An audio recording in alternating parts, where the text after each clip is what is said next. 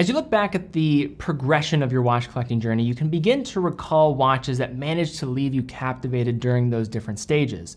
One of those watches for me was with this watch, the Junghans Max Bill Chronoscope. This is a watch that I have owned now for 6 years, and I can directly recall my fascination with the design culminating in me buying this watch on a lunch break at work 6 years ago. But with having this watch in my collection all this time, I wanted to revisit it, offering my take as a long-term owner, both the good and not so good.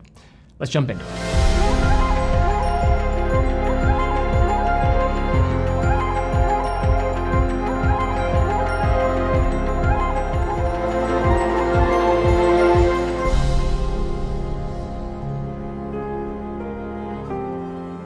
So a big reason for my love of this watch is a result of the original work of Swiss designer Max Bill. Now, he didn't technically design the chronoscope that we have here, but he did design the framework for which this model is based, now encompassing a collection with dozens of different variations. And if you are interested in learning more about the Max Bill collection, having a comprehensive understanding of it, including the history, approach to design, and the different models out there, I'll have a very helpful article down below in the description where we give the complete backstory of the design process and the models available. That'll be a great jumping off point if you want to understand more of the mystique behind Max Bill and his designs.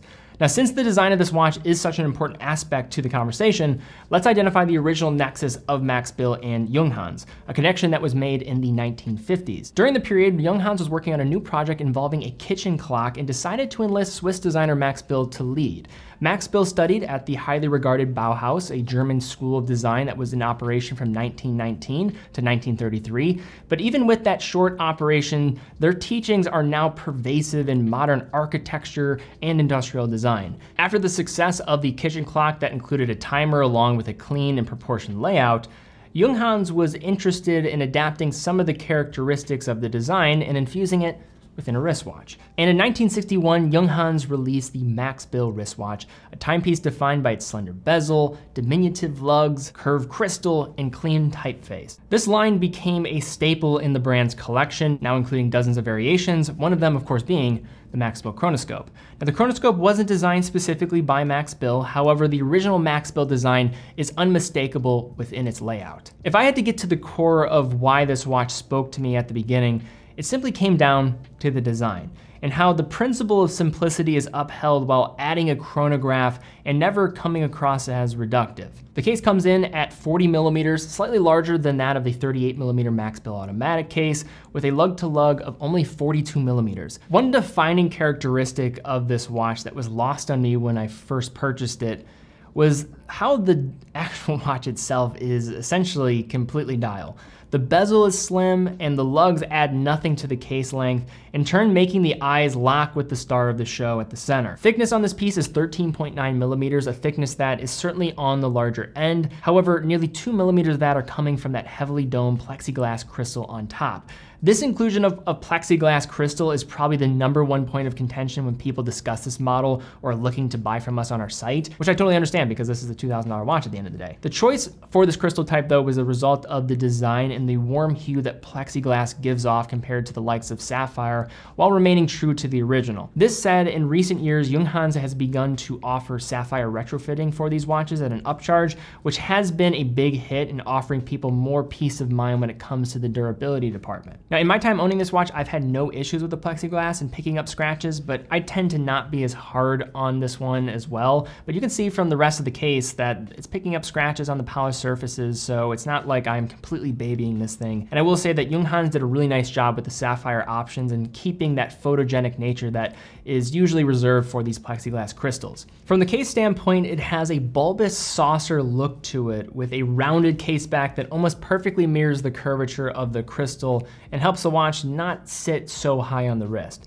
All visible sides of the case are high polish, including the 3 protruding elements on the right side of the case with those pump pushers and an unsigned crown. Now, wearing this one on the wrist is honestly unlike almost any other watch that I have tried as a result of the compact lug to lug and the distinct dial to bezel ratio. The watch wears like a true 40 millimeters across, yet with the minuscule lugs, you almost have the effect of a completely lugless design, never risking overhang even on the smallest of wrists.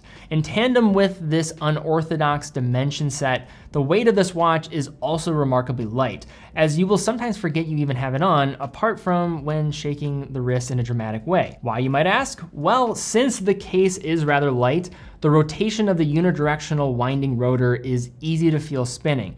This is a reality to some degree with every Valjoux powered watch, but it is even more noticeable with this design compared to the average, and can leave you worrying about if there's something maybe loose in your watch if you were not prepared for this when you first purchased it. Apart from their tiny stature, the lugs are 20 millimeters wide, offering a perfect 2-to-1 ratio with the case and enabling endless possibilities for straps, and I mean endless. This watch does come with a light tan calfskin strap, but to me, it is a missed opportunity to only keep that strap on this watch. I have thrown everything at this piece, from the likes of NATO straps, which I have on it right now, which I think it actually looks great, different reptilian leather straps that are more dressy, all different types of calfskin straps.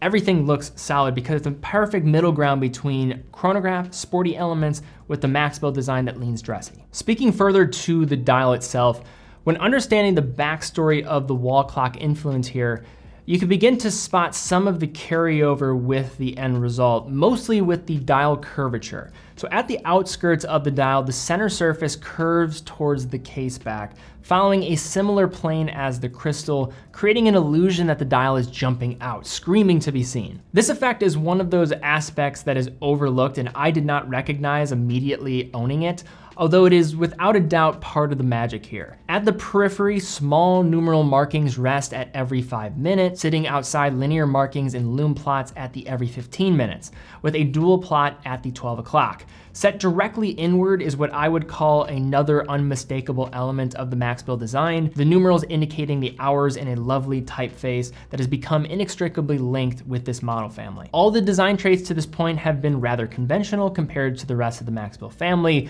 but that's when the chronograph registers come into play. The layout here follows the conventional vertical register display dictated by the Valjoux 7750 with a 30-minute counter at 12 and a 12-hour counter at 6. Instead of a running 60 seconds, you have the writing of Junghans Chronoscope at 9 and a date window at 3 that has subtle faceting of the window itself. At the center, hands containing loom accompany a steel chronograph second hand to complete the dial. The omission of a running 60 seconds is strange, but in turn it does offer symmetry across the dial, with the text mirroring the date window and the registers balancing one another out. Flipping this watch over, we have a steel polished case back protecting the Valjoux 7750 movement within.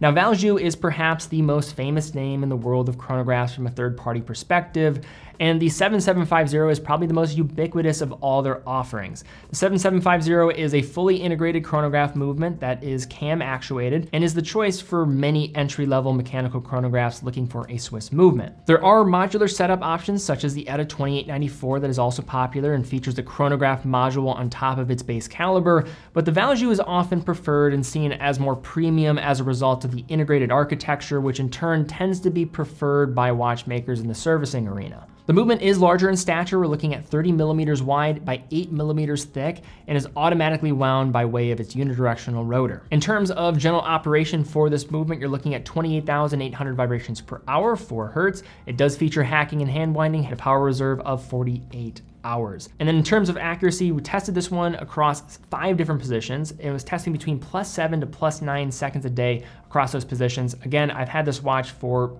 over 6 years now, so I think that does speak to the level of accuracy maintained by this watch for quite some time. But now with the review out of the way and looking at this watch, let's talk about my take on it, because I've owned this one for 6 years.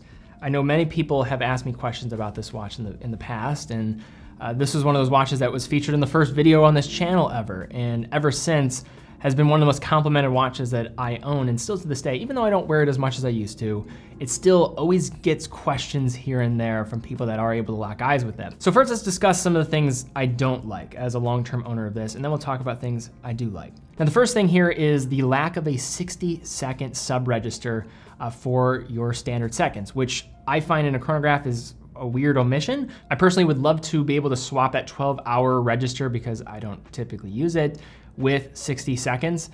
But I think that would create some challenges when it comes to modifying the movement, so I understand it. And also, it does come in with this beautiful just symmetry that I think is what drew me into this piece initially. So Weird, something I can live without, but certainly something that certain times when it comes to just being able to time the specific moment, it is one thing that's lacking. And I would find myself maybe running the chronograph more than usual to see kind of that sweeping second-hand effect. Now the next thing is, and I think this is probably the bigger thing, is this watch, although it's rather expensive, it doesn't necessarily always feel like a $2,000 watch. I think the number one reason why is this rotor jiggle. Now it doesn't bother me. Now it doesn't bother me when I have it on the wrist. It kind of reminds me that I have a mechanical watch on, but it is so loud. And it also is very noticeable on the wrist. You can feel it just rotating on your wrist when you really jostle your wrist around freely. And just as an example, I don't know if you can hear that. Maybe you can, but this thing is loud. It can surprise people if you've never handled the Valjoux movement before. It might just creep up on you and you're like, okay, what was that? Is everything okay with my watch? That's the case for many Valjoux powered movements, but even more the case with this. It might just be like this bulbous case and just how it's structured, it just echoes inside more than usual. I might be exaggerating it a tad, but this is just something that I notice for people that probably are just getting into these movements for the first time, might be taken back by this when they first get it. We can also talk about plexiglass. I've had no issue with this, but talking about maybe the durability and just this watch maybe being a tad delicate, it's more of like a dress chronograph for lack of a better term. That plexiglass could put some people off. Now with the sapphire options, I think this is less of an issue. When I was initially buying this watch, that was just straight up not an option. So that is now available for an upcharge, and that's something that we get all the time for customers of our site too, looking for that sapphire retrofit. But now let's get into the things I like about this watch. And there are also many things that I do like. And there's a reason why I still own this watch. I've sold many of my watches, but this one has remained. And I think it really comes down to design. When I saw this watch, there was nothing else like it. And I think still to this day, if you want Junghans, like people ask, like, hey, what's a good alternative to Junghans? I don't think there really is. They're not cheap watches, but they're also watches that I think are priced in a range where if you work hard and you want to have one of these watches, I think for most people, it's very much an attainable brand to get into. And if you like this design, kind of that modern approach or contemporary approach, or that mid-20th century approach is what I should say, this watch just speaks to people, and it spoke to me. I remember seeing just the symmetry, the use of negative space, the display of the registers, and also how the dial just takes up so much a part of the design. And there was almost something like ineffable about this watch. I don't know what it was, but it left me entranced, and I just love the look of it. Some people are gonna find it very sterile, and that's fine, but there's something so balanced and in control about this that I enjoyed. Another thing I love about this watch, you can have a blast with straps. Back when I purchased this watch, I just remember giving it different looks all the time with different straps. Pretty much anything works with this. And getting to the reason why, I think is because when you look at a chronograph, people lean into the sporty nature of what a chronograph can bring. So you have optionality with even like NATO straps, Perlon straps, rubber straps. A rally strap would probably look great on this thing too. And then you factor in the Max Bill design, and you have so much flexibility with dress watches. Like you can put this on a shell cordovan strap and it would look amazing. And I think that's a great thing about this watch. Because the design is so balanced, it does have the ability to work with so many different straps. The other thing I'll say about this watch is it does speak to people that might not be infected with the watch bug. I always will get looks or questions about this watch from people that maybe are not into watches, not from the flexing aspect, because that's obvious. Like if you have something that's very ostentatious, blingy, people are going to be attracted to that watch. But this watch doesn't really give off that vibe, but it still has a way to captivate people when you wear it on the wrist. And I think it really comes down to the look of the dome crystal and just like what are people are looking at that, like what's going on there. There's like no bezel. It just looks like it's a floating dial at certain times. So it just grabs people's attention in the right way. And for non-watch enthusiasts, I just find that there's something that attracts them to this. And for somebody that does what I do, I think that's always cool to find certain watches that can do that. And then the final point why I enjoy this watch, I think comes down to sentimental value, and then also, again, just that design. I remember the time in my life when I liked this watch, I fell in love with this watch, and that was when I was working in software. I was very much obsessed with like UX, user experience, and there's something about that. In the midst of thinking about design, this watch stood out. And when you get down to what makes great design, to me, when you're looking at it from a user experience side of things, from a website, or from a software solution, it's usually when you're dealing with something that It's intuitive. Every action is subconscious, and your eyes or the way that you will interact with something is just done without even thinking. The reality is most great things when it comes to design are the things that you don't notice. And when handling this watch, I noticed there's a very similar thing that happened here. When I look at this watch, sure, it's a clean looking design, but when I learned more about it, when I learned about Max Bill, the wall clock, the adaptation from that to a wristwatch, you start to begin to appreciate what this thing is doing. And you have this slender bezel, you have very small lugs. What it's doing with extending out that dial with the curvature of the dial, it allows the dial to go center stage. You appreciate that more. When I look at this watch, I look at great design. I look at maybe the small subconscious features that maybe you weren't able to appreciate at a time, but now you're able to connect the dots more as you start to handle more watches. And although I don't wear it as much as I used to, this will always be part of my journey. And I think that's what watches are all about. And this one encapsulates a part of my journey in a really great way. But all right, guys, that is my take on the Junghans Max Bill Chronoscope. This watch is not for everybody. And I think some people are gonna say after, oh, great little talk there, Teddy, but I don't really think the watch is for me. But that's what also makes this all great at the end of the day. But if you did enjoy this video, please give it a thumbs up, subscribe, and hit the bell icon. If you own this watch or you like this watch, I'd love to hear some user experiences as well. You know, what is your take on this? Have you opted for a sapphire version now with those becoming available? What is your take on that? I just have experience more with the plexiglass from a day-to-day wearing standpoint, but I've always been fascinated with this watch, and again, will just remain part of my journey. Also, be sure to check out that Junghans Max Bill article down below. It's a helpful guide into understanding more of the backstory of Max Bill, the Junghans connection as a brand, so that you can probably further appreciate the watch that we have here. Also, definitely check out TeddyBaldassarre.com, full authorized dealer of 30 brands, quick and fast fulfillment, dedicated customer support, and a full factory warranty for all the products that we offer. Also, if you want to stay up to date with the content, 2 great places to go. Instagram to see some great photos of watches in the process, but also subscribe to our newsletter where you get dedicated written content completely separate from the content that we're creating on our YouTube channel here. But all right, guys, thank you again so much for watching. Be well, and I'll see you all very soon.